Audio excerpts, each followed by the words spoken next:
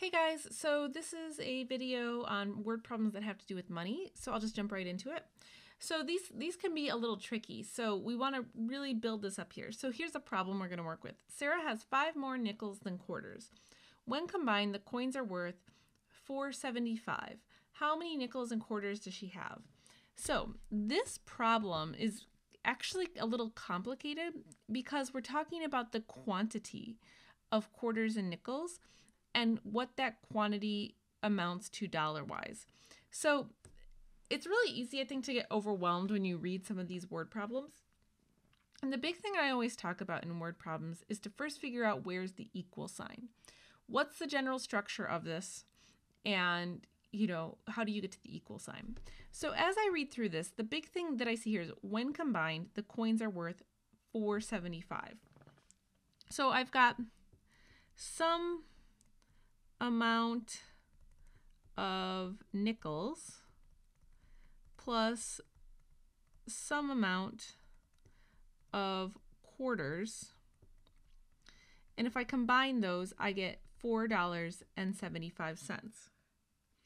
Okay, so we have to be careful with this then, because this idea of working with some amount of these, this means like so if you're not totally sure what this means, by the way, this means like, if I told you I have 4 quarters, you would know that that is $1, right?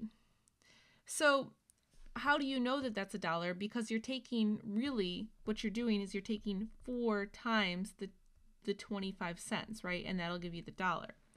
So if you think about just this like basic example, this idea of having to multiply the quantity times the worth of the coin, that's what we're going to have to do up here. So that's one thing I kind of wanted to state before we get into this. So that's like something we have to use for our game plan.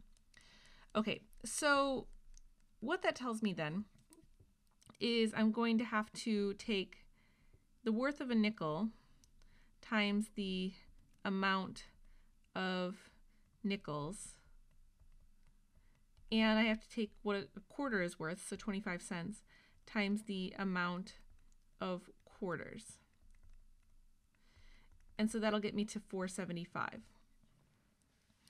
Okay, so this approach is what's going to kind of lead me to, getting to this dollar amount while also figuring out what is the quantity of each amount of coin. So this is kind of how I know that I'm going the right path, because it says how many nickels and quarters does she have? So I need to bring that in some way, but I also need some way to show that those amounts are going to equal $4.75. So this is kind of the right approach in this particular instance. Okay, so now I have to think about, how do I express the quantity of nickels and quarters? Well, the one thing I see here is that the nickels, there are 5 more nickels than quarters. So the amount of nickels are actually being expressed in terms of the quarters. So I don't know how many quarters there are, so I'm just going to write that out as Q. So this amount here, this is going to be Q. And then for the amount of nickels that I have, so I need 5 more nickels than quarters. So I have however many quarters I have, and then I need 5 more. So in this case then, my amount of nickels will be Q plus 5. And so now I've actually got my setup here. So I've got 0.05 times Q plus 5 plus 0.25 times Q, and that's going to equal $4.75. And so now we finally have our setup. Now, if you've watched my videos before, and you've been watching and paying attention to how to work with decimals, so one trick we can use here before we get started is we can actually get rid of the decimals by basically just moving all of the decimal spots over 2 spots like this. So this will now be 5 times Q plus 5 plus 25Q equals 475. You don't have to do that, but if you dislike working with decimals, that's a good idea. Okay, so let me clear some space. And now we can push forward with the problem. So I just have to distribute this 5. So this will be 5Q plus 25 plus 25Q equals 475. So now I can add my like terms. So 5q and 25q will give me 30q. And then I need to subtract off the 25. So I get 30q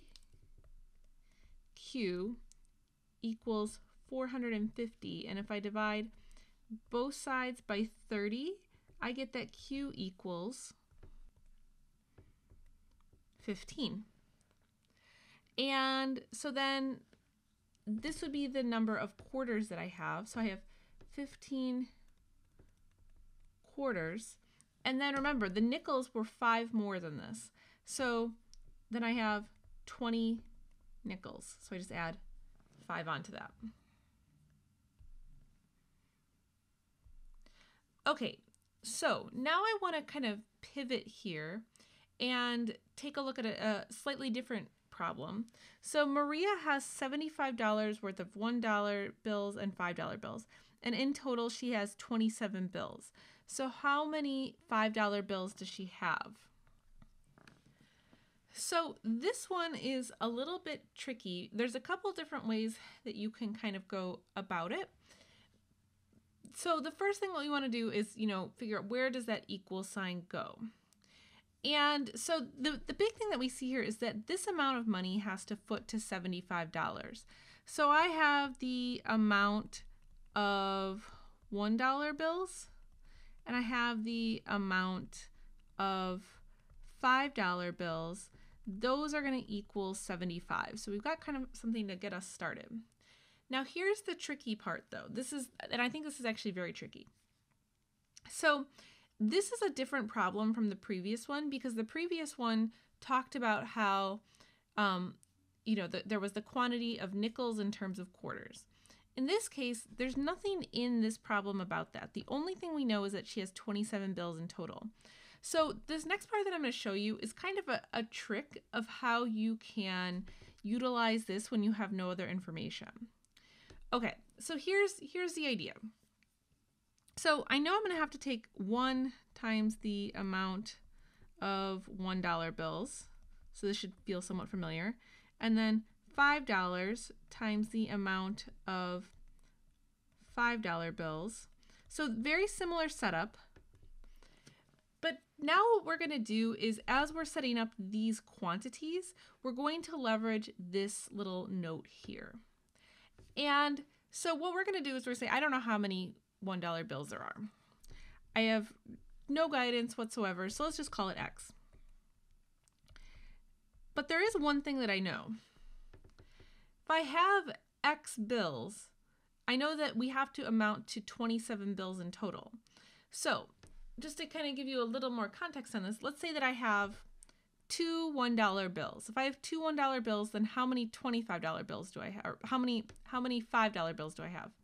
I would take that 27 minus the 2 and I would have 25 bills that are left over.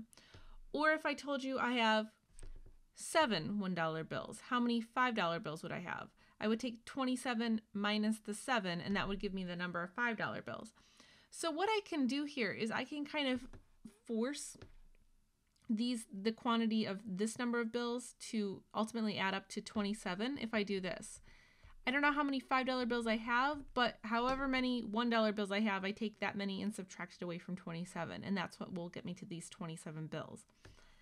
And so now I've finally got some way to express these quantities. Now, if that's tricky, I know this is definitely a tricky explanation, but if you have questions on it, you can definitely feel free to leave me a comment, and I'm really more than happy to kind of maybe even make another video on this, if you need me to break it down more or whatever. So I'm here for you guys. Okay, so now I've got everything I need to actually do this. So what I'm going to do now is I'm going to go ahead and distribute the 5. And 5 times 27 is 135. And then minus 5x equals 75. Okay, so now I can go ahead and collect my like terms. So this will be negative 4x plus 135 equals 75. So let me clear some space. And now we can keep solving. So I'll go ahead and subtract off the 135. So now I get negative 4x equals negative 60. and then I can divide both sides by -4 to get x equals 15. Okay, now remember, our x, the way that we set up this problem, it was 1 times x plus 5 times 27 minus x, and then this equaled 75. So this x corresponded with our $1 bills. So there are 15 $1 bills, and then there are 27 minus 15, which equals 12 $5 bills. And that would be the setup there.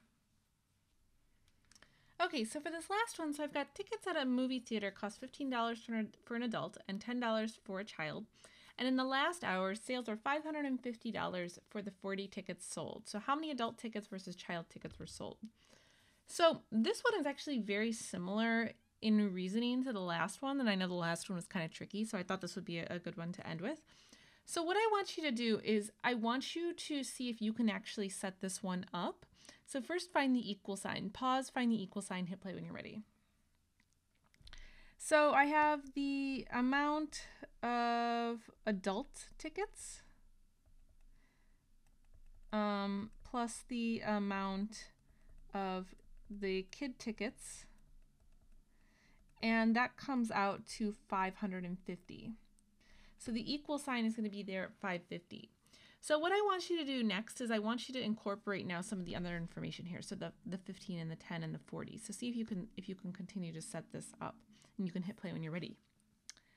Okay, so in this case, so I know I need to take $15 times the amount of adult tickets, and then I need $10 times the amount of kid tickets. And so that's how I bring in kind of money times quantity. Now, I know that the total quantity needs to come out to 40, but I have no other information here, so this is actually going to be very similar to our last setup. So what I'm going to do here is I'm going to take 15, I think I'll use the letter A to show adult ticket, and then to get to the kids tickets, well, I take 40 minus A. So it's that same idea of, I don't know how many of one were sold, but I know that these need to ultimately add up to 40. So this is how I do that. So I have A for the first one and 40 minus A for the other one. So then this will be, all of this will equal 550. And now I can just press forward with the problem. So I have 15A plus 400 minus 10A equals 550. So let me clear some space.